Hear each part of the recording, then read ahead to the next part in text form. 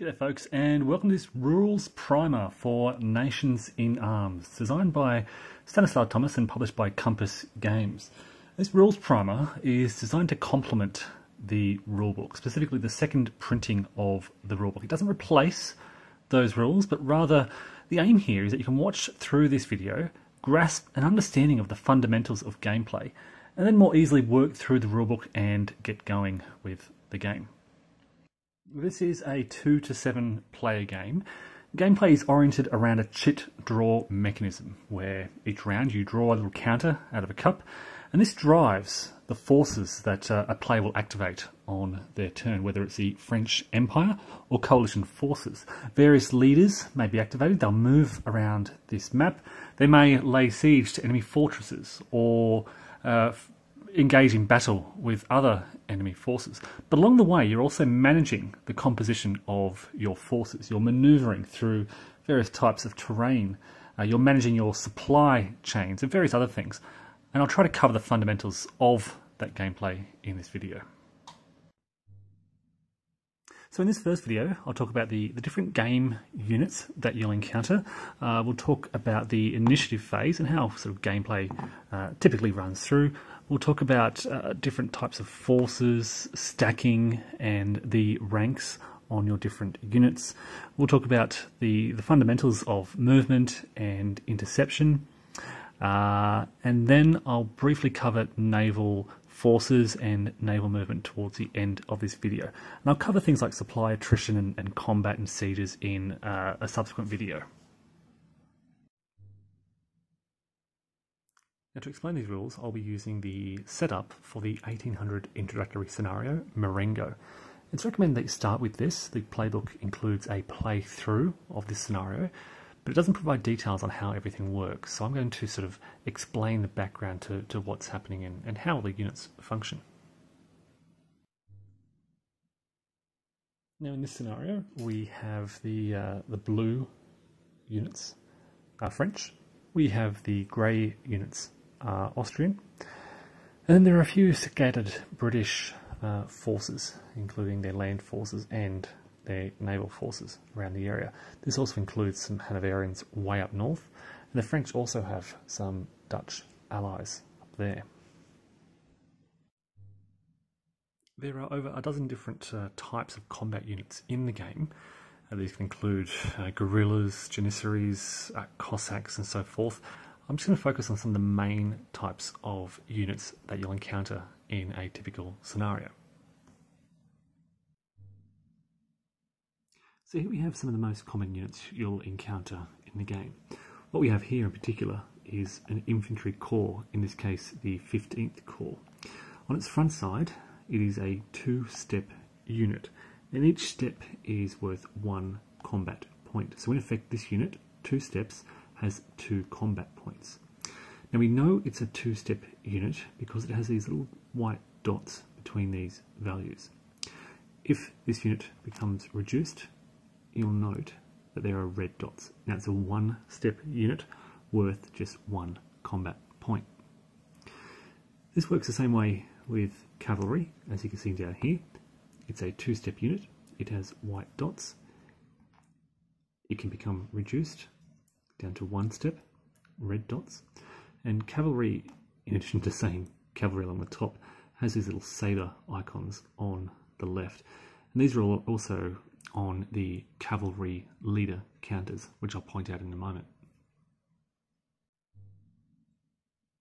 Now, detachments are much the same, except they're much smaller forces. You'll note the red dots indicate they're just a 1-step unit, and so they're blank on their reverse side, indicating that if they take a step, they're removed. And of course, if a 2-step unit takes a step, it's reduced, another step, and it's removed. In addition to those combat units, there are also some support units which you'll encounter in the first scenario. These are engineers, and they can help you during sieges by adding a siege modifier, this little 1 out on the left. They can also be used to help you cross rivers via their bridge side. And then you also have these supply units, supply trains, which move around with your forces, and supply depots. Now both engineers and trains are eliminated if attacked by enemy units when they're alone, but supply depots provide half a combat point when they're attacked alone.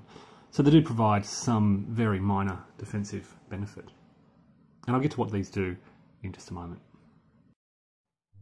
In addition to the number of steps and combat points, units also have 3 values down the bottom.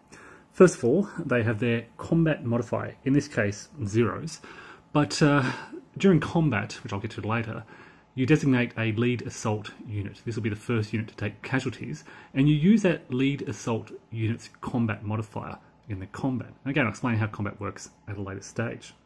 In the centre you have the artillery value, and in short this can help provide artillery superiority for your side, and again I'll explain that later.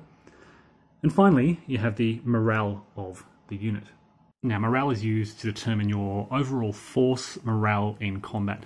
It's a little bit tricky and I'll explain that again later when we get to combat, but you'll notice that all these forces, including the depots, have morale values which factor into that force morale calculation. Now you'll note that bridges don't offer any combat value or artillery or morale. Engineers contribute that siege point as I mentioned, and depots have that half combat point and full morale. Now just to clarify, on these depots that half there indicates a half combat point. It serves more as a reminder. They don't actually add a combat modifier. It's not a half combat modifier. These are combat modifiers, 0, and these will usually show a, for example, +1, +2, or +3. Just a reminder, this is not a +half, although it's in the same place. So you may occasionally encounter these units alone in a hex. Detachments in particular, they help forge supply links, and they can be detached from an army and left behind. Infantry too can be by themselves, but for the most part, infantry form stacks under leaders or become parts of armies. And that's why at the start of this scenario, almost all your forces are either under leaders or they're parts of larger armies. If I were to explore this stack, it would have some infantry, perhaps some cavalry, all under the command of this leader. You'll also notice a few detachments separated from those, and I'll explain how those work in just a moment. But again, keep in mind, you may have isolated corps moving around by themselves, which they can do with some restrictions, and you can have these isolated detachments, which may be separated from a force, and they can, again, move around by themselves with some restrictions. Leaders play an important role in the game. They enable you to effectively take control of various corps of different types, infantry, cavalry and so forth, and to coordinate the movement of those forces together. There are also armies, which I'll talk about in just a moment. They work slightly differently. When a leader takes command of a force, that leader can command, or effectively stack, units with them equal to twice their star rating or rank. So a 2-star leader, you double that, is 4, can take command of 4 steps. And if I lift this leader up, you'll note he has 2 steps of infantry, 1 step of cavalry, note the red dot, and a train, which doesn't count towards stacking limitations. Whilst that leader is stacked with those units, he can move with those units. Most units in the game, including those that I've discussed thus far, have a movement value of 6. If a leader moves by themselves, they have a movement value of 8. And there are some subtle differences with some of the other units. Some have slightly more or slightly fewer movement points. In this scenario, most of your leaders are 2-star leaders, and they'll command 4 steps without an army. But just as a heads up as well, your 3-star leaders, such as Moore here, are kind of like your elite leaders. And in addition to commanding 6 steps in a stack, they can also stack with a subordinate leader with 1 or 2 stars. Now without a leader, you can only have 1 combat unit. So only 1 detachment can stack in a hex without a leader. And these 2 detachments can't stack together. That would apply to a corps as well. You can't have 2 corps in the same hex without a leader, or a corps with a detachment. As you might gather, leaders are relatively limited in the size of the forces they can command. In this case, 4 steps doesn't provide you with very much. It's perhaps 2 full-strength infantry corps. Fortunately, this is where armies come into play. Here we have the Austrian army of Italy, and up in the top left, the French army of Italy. Armies, and in particular their army commanders, facilitate the command of much larger forces. And again, within those armies, those larger forces can move around quite freely. There are several particular features of armies which makes them powerful. First of all, you have their artillery value. You'll notice the army of Italy has an artillery value of 2. It's the only number on the encounter that shows they add 2 artillery. But below them you have their army leader, in this case Miller. He has an army command capacity in the centre of the backside of his hex, and this indicates how many steps he can command under this army. In this case, 16 steps. You'll note that this is significantly larger than the 6 steps he would normally be able to command if he were a leader by himself. And it's that army counter which facilitates that much larger command capacity.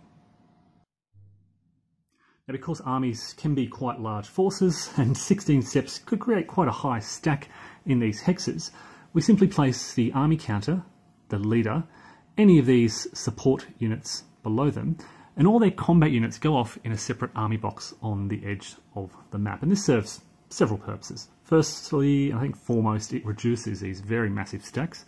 Secondly, it adds a bit of a fog of war element to the game. So for the most part, your manoeuvres around Europe will take place with your armies, with your forces under leaders. These two components at the front of the fighting. And then perhaps behind the lines you'll have your detachments and perhaps 1 or 2 corps, but this is really the focus of your attention throughout the scenarios.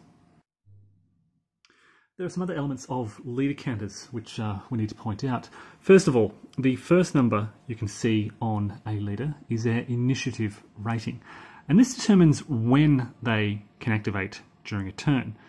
Nations in Arms, of course, uses a chit pull mechanism to activate these leaders to move, and the leader must have an initiative rating equal to or higher than that drawn chit to activate. I'll talk about that more in a moment.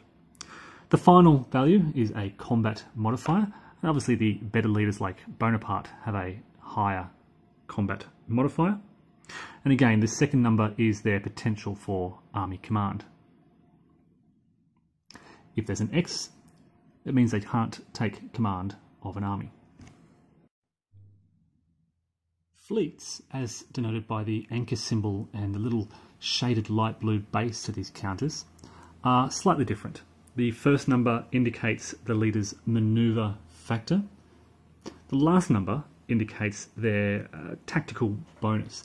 And again, you can see the X through the middle there. They don't command armies. And I'll explain how these work later on.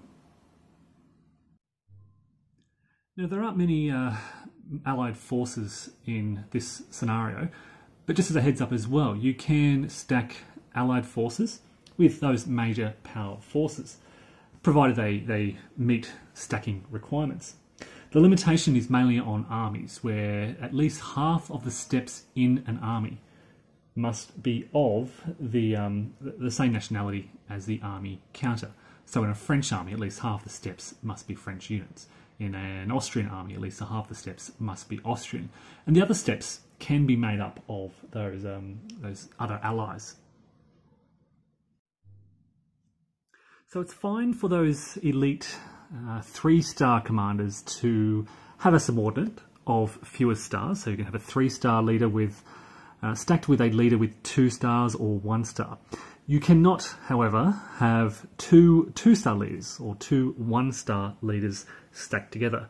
If their armies ever merge, and I'll talk about that in a moment, you have to remove one of the leaders. So there's only ever one leader of that rank. This, however, is different in an army. If you've got an army under your army commander, 3 stars here, he can have up to 4 subordinate leaders.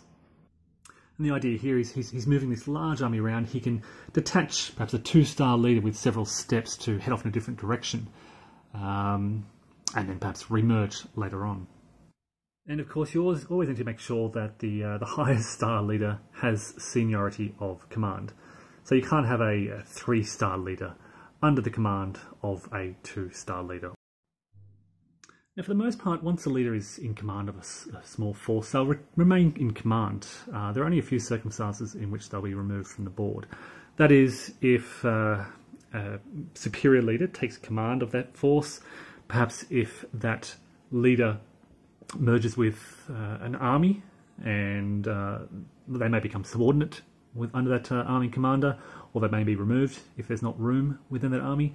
And of course, if they suffer a defeat in battle, the commander is instantly dismissed and returns to the leader pool.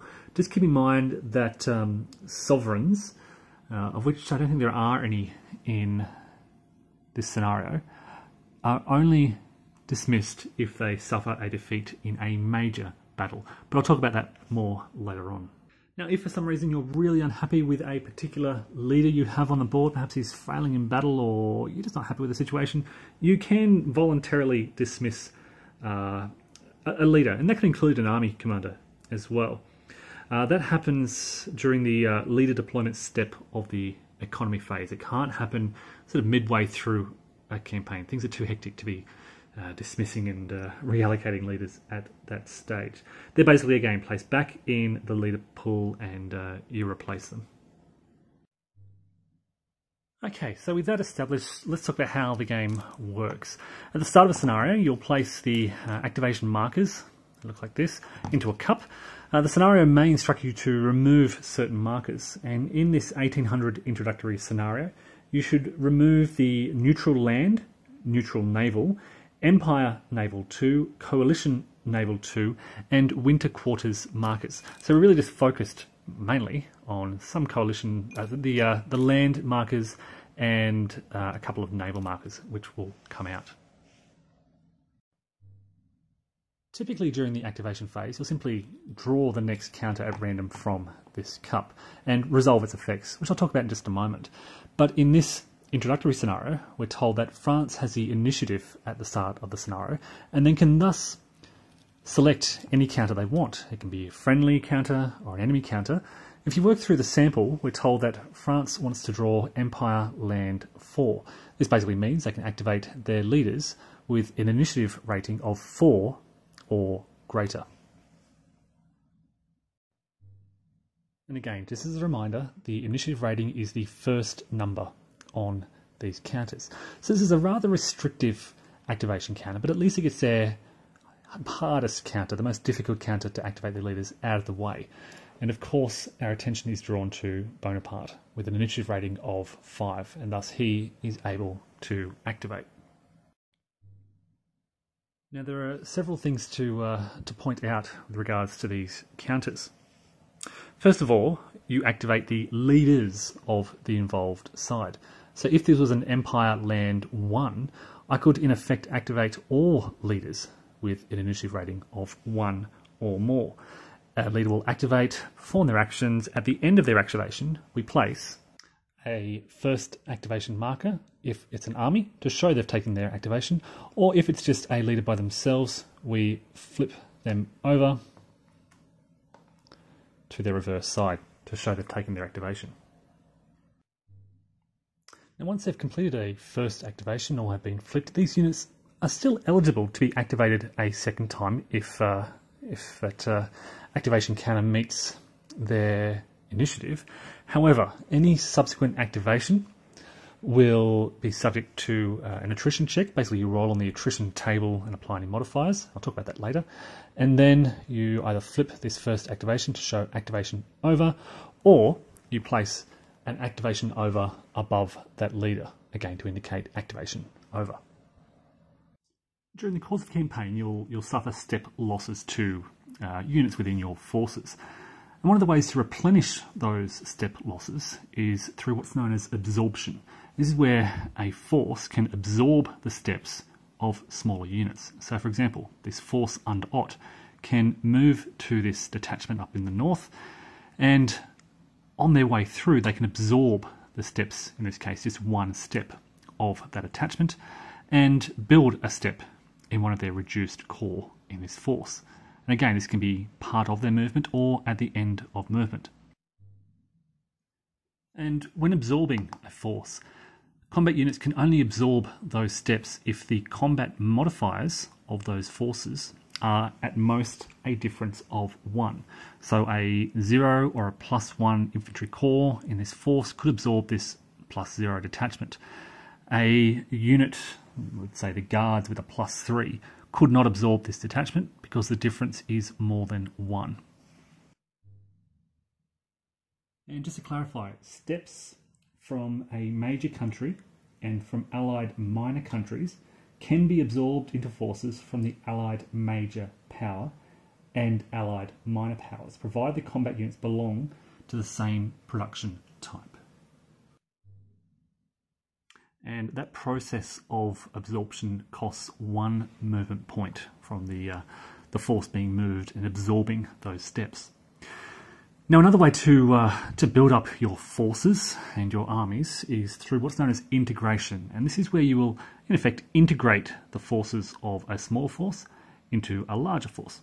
So this is Bonaparte's army of Italy. If it were to move through here, Bonaparte's army of Italy could integrate the forces of Monty's force here.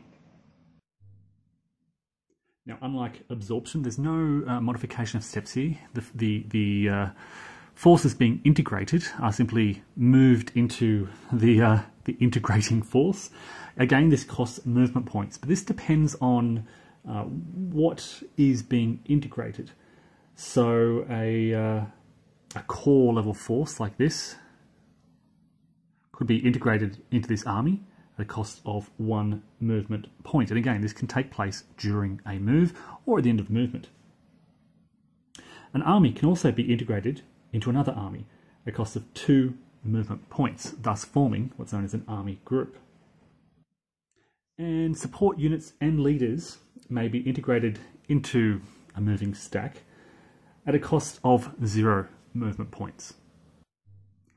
And unlike absorption, there is contamination of activation. So if this army were to integrate this force and they had an activation over marker on them, this army would be contaminated by this and also take on the activation over marker. Okay, let's talk about the specifics of movement and activation, and I'll start with armies. Now, these are a bit of a special case again. When an army commander activates his area, he activates both his hex and he may activate surrounding hexes, surrounding forces in these neighbouring hexes to in effect be drawn and integrated into that army hex. The cost for, let's just say Monty is down here, the cost for them to do so, for Monty to be integrated into Bonaparte's force here, his army, must be no more than 2 movement points. That's to move into that hex. You simply place these Monty's force into the hex and reduce the movement points of that army. So this Monty moving here counts against that army's movement point. Now, of course, you must meet, I guess, stacking requirements and leader requirements. So at present, Bonaparte's army of Italy has 3 subordinate leaders, so he would be able to accommodate Monty, but no additional leaders in his force. And as this is a form of integration, there is of course contamination of activations. So if Bonaparte integrates Monty's force, at the end of this, they are all flipped over to activation over.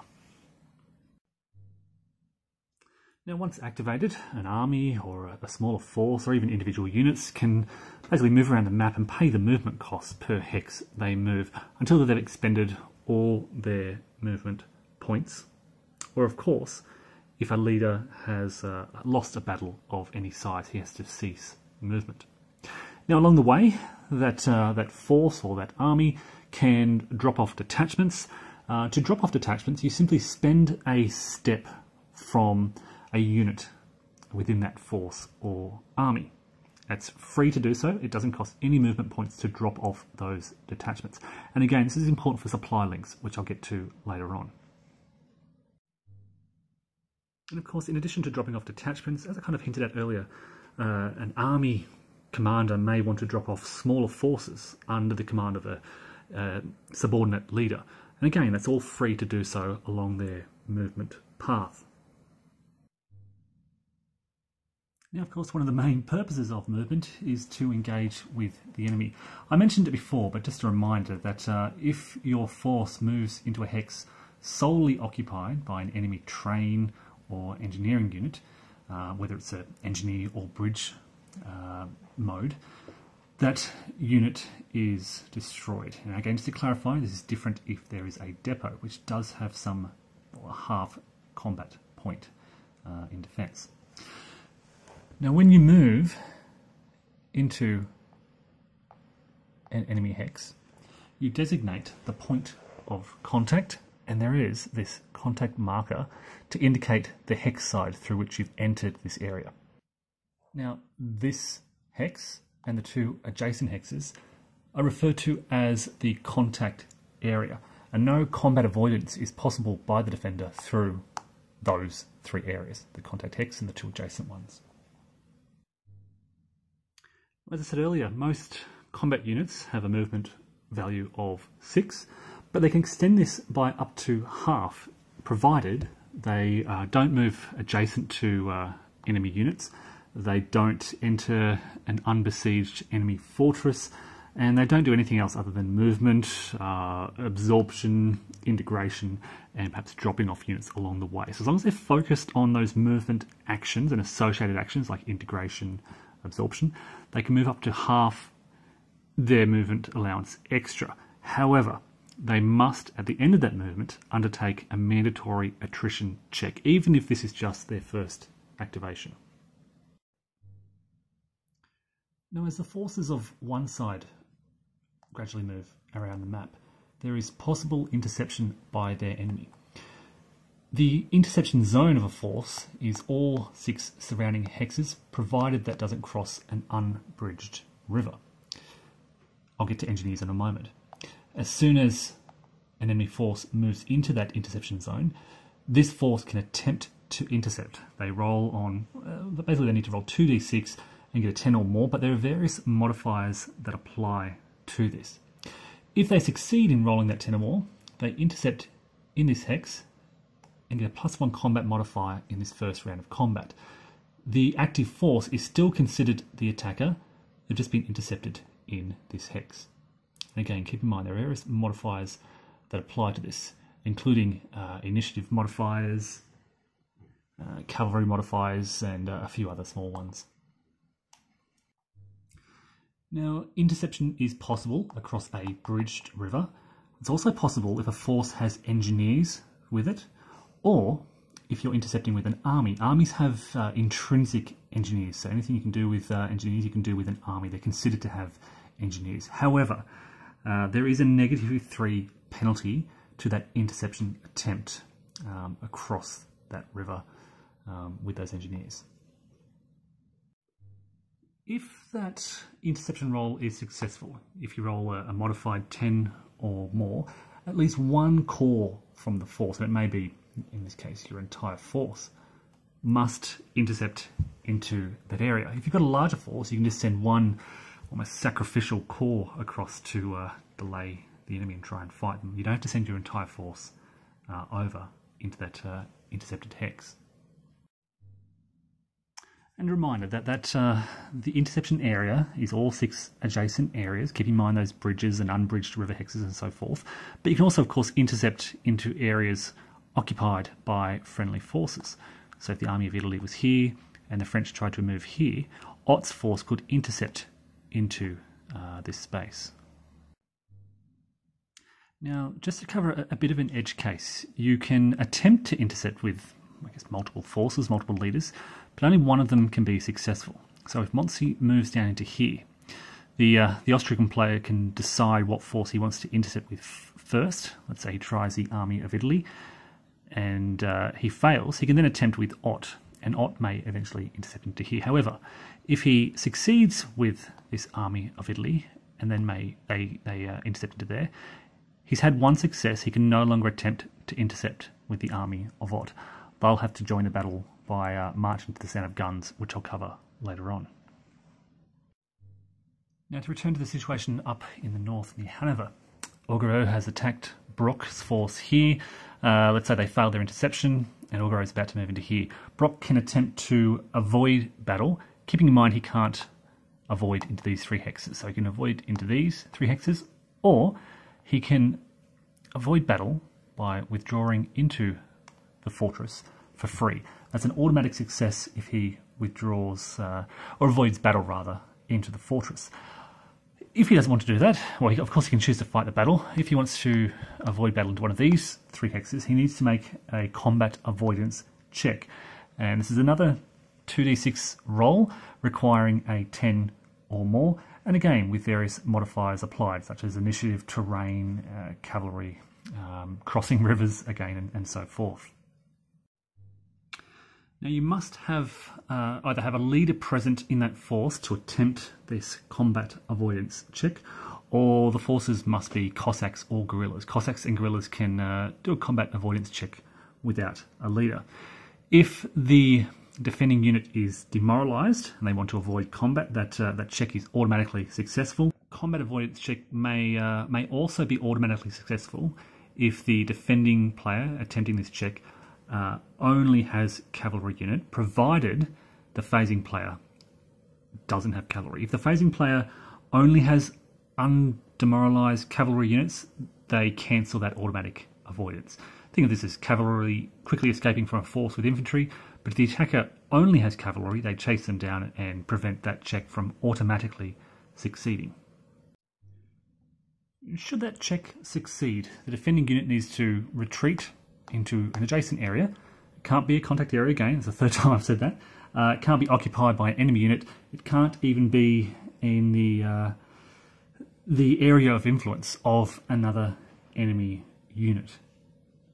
You also can't cross unbridged river hex sites unless you have engineers, and again, unless you're an army because of those intrinsic engineers. Now that combat avoidance is, well, for a start it's difficult to achieve and it's not without its risks. Even if you succeed in avoiding combat, let's say Brock retreats up here instead of into the fortress, which would be automatic, the phasing player can pursue, and if they have movement points left, continue to move and perhaps attempt to attack once again. If you fail that combat avoidance check, you suffer a -1 dice roll modifier during the first round of combat. Now for the most part, if the phasing player moves a force or an army into a hex that is occupied by enemy units, there'll be combat or a siege. But if the phasing player moves a force or an army into a hex occupied by enemy units without a fortification, and without a fortification is key here, then there is an opportunity to overrun that enemy force. Now, of course, if there's a fortress there, the enemy can withdraw into the fortress. The enemy has an opportunity to avoid combat per the rules as I've just kind of mentioned. But if they fail that, if there's no fortress, if they fail to avoid combat, and if the phasing player has a combat value, and this is mainly related to combat points and their steps, 5 times or greater than that enemy force, then they automatically overrun and eliminate that defending force. This costs 1 additional movement point to overrun, and once that force is eliminated, they can continue their movement if they have movement points left. And keeping in mind that things like trains, engineers contribute nothing towards this. Artillery points don't matter in this. It's all about the combat value of those moving forces needing to be 5 times or more greater than that defending force. Now, for reasons which I'll get to in a moment, much of your campaigning will also revolve around control of fortresses. And fortresses come with a value of 1, there's a lot of 1s around, 2, such as in Metz, Liège, Antwerp, or 3, such as down here in Mantua. A force or an army will generally need to stop upon entering a hex with a fortress unless they can drop off a screening force with steps equal to or greater than the value of that fortification. The exception to that is that value 3 fortresses require an army to be a screening force or to lay siege to them. Once you've dropped off that screening force or you're laying siege, you place a siege 0 marker in that space. Now, an unlimited number of defender steps can stack inside a fortress, and we can see down here in Genoa, a level 2 fortification, we have a single step of infantry. This is again a reduced unit with the red dots. An unlimited number of French steps could defend inside that fortress. However, the fortress can only supply friendly units up to its value, in this case 2. So that reduced infantry can be supplied, and they can go up to 2 steps at full strength and still be supplied, but any excess steps that the French might have in there would have to suffer an attrition check during the final attrition check phase. And just to reiterate the situation I mentioned earlier, if an attacker enters a hex with an enemy force in a fortress, that enemy force can automatically avoid battle into the fortress, and that'll be successful. They can attempt to avoid battle and retreat away from that space. But if they fail that, if they fail that combat avoidance check, they have to fight a battle. They can't then decide they want to enter the fortress. They've tried to avoid battle, they've failed, they fight a battle outside the fortress. Now, fortress can only be besieged once there are no enemy units or forces friendly to that fortress outside the fortress. So to lay siege here, Brock will either have to be forced out of the area or be within the fortress. They can't be sitting outside. Now, I've also spoken about some of the penalties of rivers and restrictions. If there's a bridge across the river, those restrictions are largely lifted. There's no movement penalty to cross a bridged river. There is, however, a +2 movement cost to move across an unbridged river here. Now, if you're moving with engineers, or again an army with those intrinsic engineers, that penalty is reduced to just 1 additional movement point. Now, engineering units can enhance this capability even further by flipping over to their bridge side. If they haven't moved, let's say they're here, and they haven't moved during their activation, and they're stacked with a leader, they'll be on this side, they can flip over, point to 1 river hex side in their hex. In this case, there's only 1, but if there's multiple, let's say up here, they have to point to 1 specific hex side, and they're counted as bridging this, which reduces the cost of crossing that river down to 0 movement points. And just in case you're thinking about invading England via these straits, you can't, because the English control the sea zone where this strait is located. And that's the same with all straits. You can only cross this if friendly fleets control the sea zone. If that's the case, it costs 2 additional movement points to cross over there. Okay, so we spent some time talking about land units. Now it's time to talk about these naval units, these fleets. Now, fleets are just 1-step units. They don't have a reduced side. Once they take a hit, they're eliminated.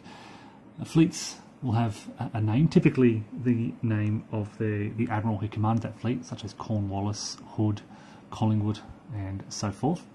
They'll have the naval commander's manoeuvre value shown on the left here.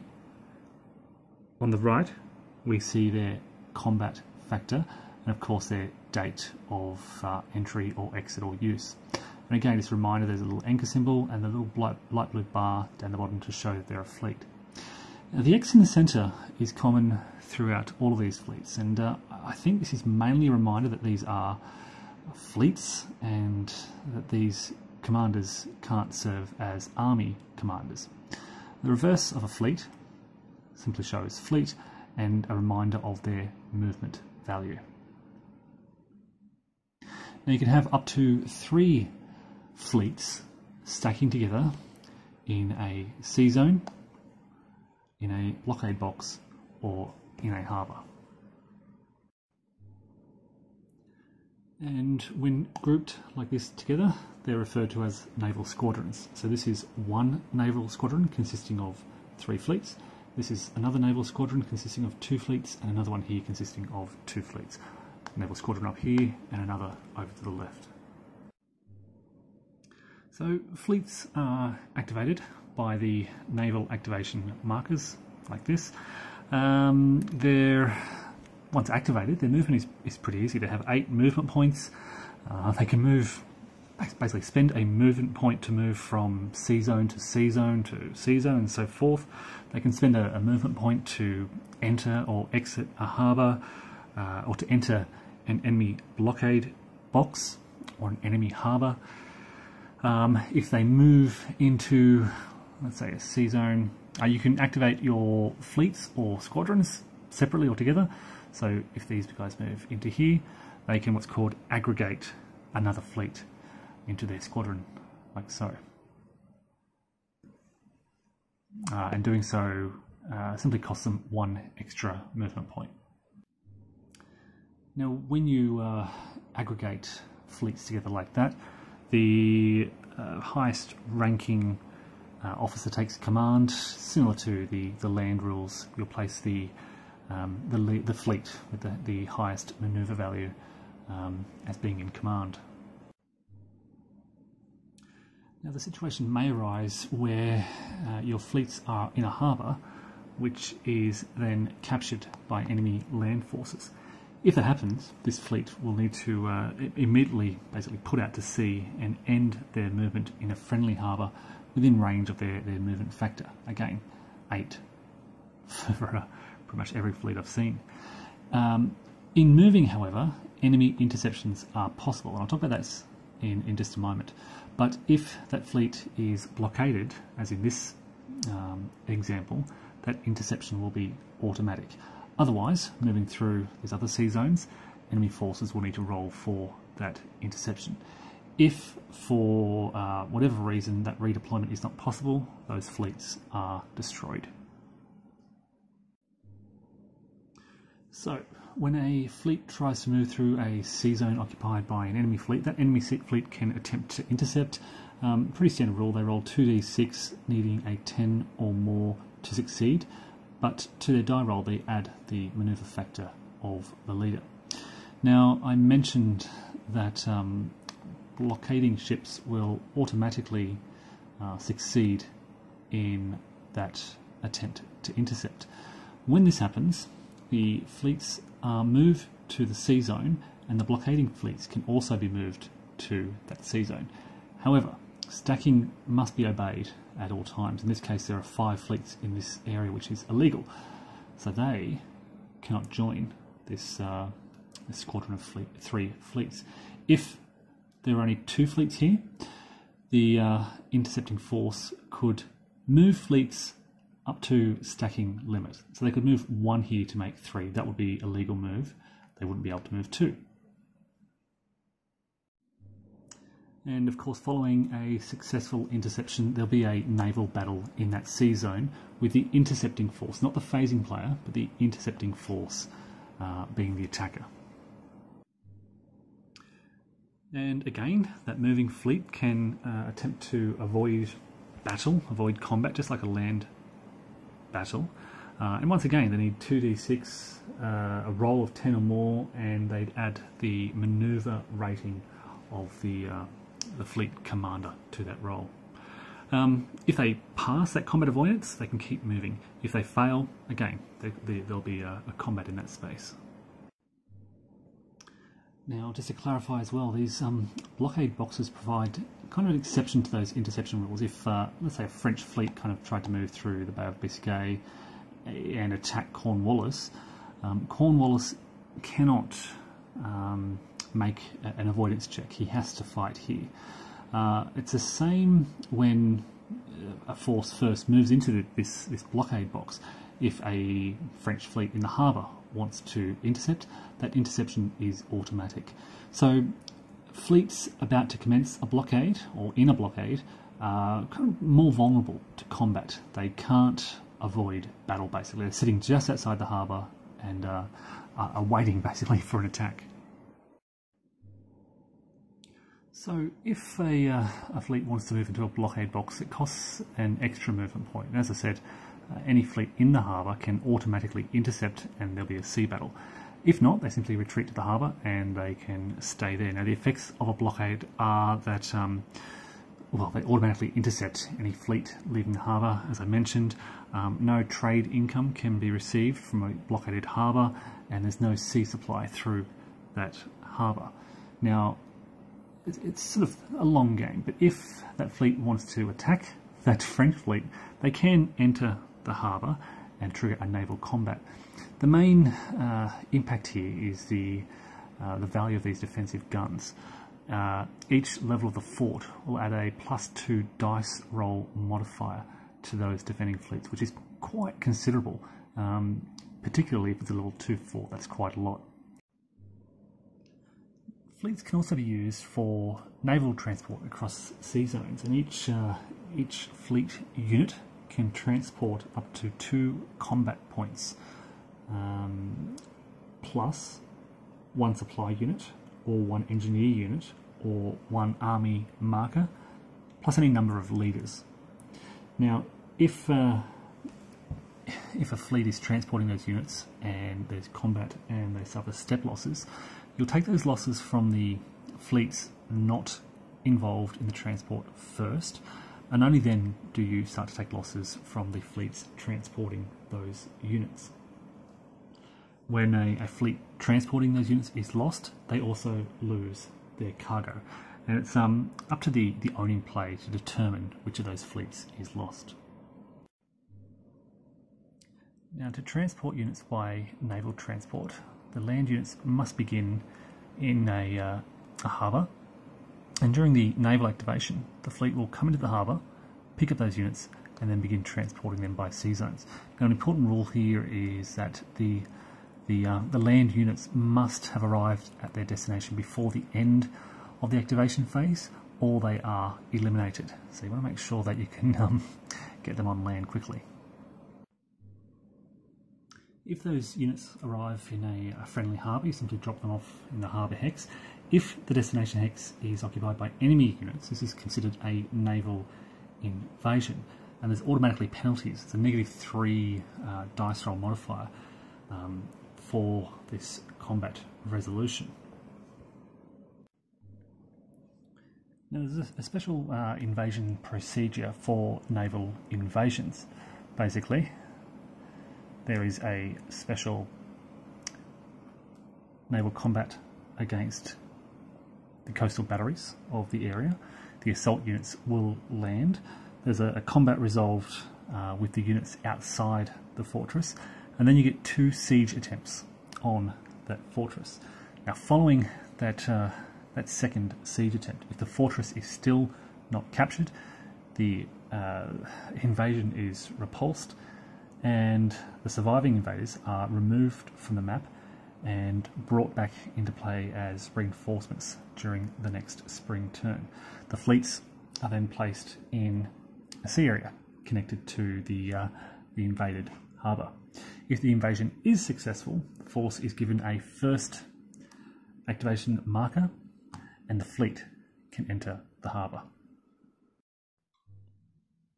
Okay, so that covers about half of the rules in the rulebook. We've gone through the different types of units, the way the initiative phase works, the different types of forces you'll encounter and how stacking and rank works.